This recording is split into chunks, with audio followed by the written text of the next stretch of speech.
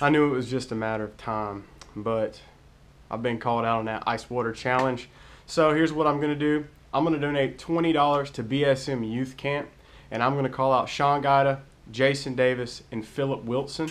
You guys, y'all have 48 hours to respond. If so, you can donate money to your own churches and youth stuff. If not, each one of your youth budgets has to donate $100 to send my kids to camp.